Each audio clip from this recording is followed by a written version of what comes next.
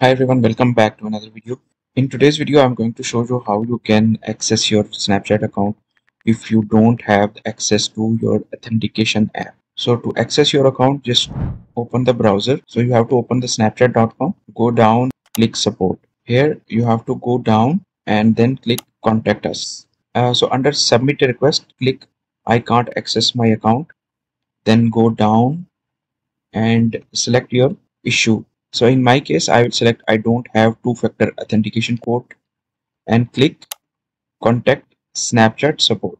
So here we will mention our Snapchat username, email, mobile number, and the description. You have to write a very clear description, then click submit. As soon you click on submit, you will get an email with the Snapchat support ticket ID.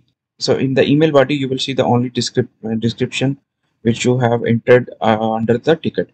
So after some time, ticket will be assigned to someone. So here yeah, they will check that the email belongs to you or no. So all you have to do is just simply reply this email. After some time, you will receive another email which contains the password reset link. You have to click on this link and then just simply reset the password. And then once you sign in with the new password, Snapchat will not ask you for the two-factor authentication code.